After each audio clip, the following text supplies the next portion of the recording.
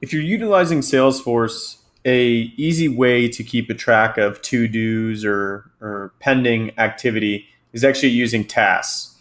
So if you're already using tasks, you're probably familiar with how to create them and how to monitor them. We have another video that shows how to create tasks and how to use them. That link will be in the description. Right now, we're going to look at how to manage a split view of tasks. So a common occurrence in Salesforce is, you might have tasks across different objects, or you might have tasks on a bulk of records, and you don't want to click into each record to do the task or update the task.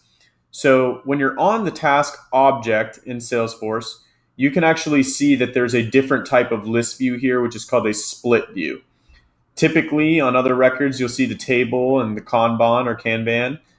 In tasks, you're actually able to see the split view. So what this does is it breaks your list down into a list on the left side, and then you also see the detail on the right side.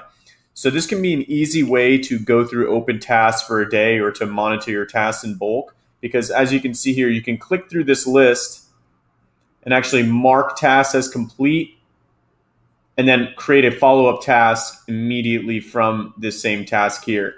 So you can also go into a record and maybe you want to change the date, et cetera, and you can move down this list and actually tackle more than one task at once without having to jump into different records. So the split screen list view is available on tasks, and it's a good way to manage your tasks in bulk without having to do as much clicking as jumping into each individual record.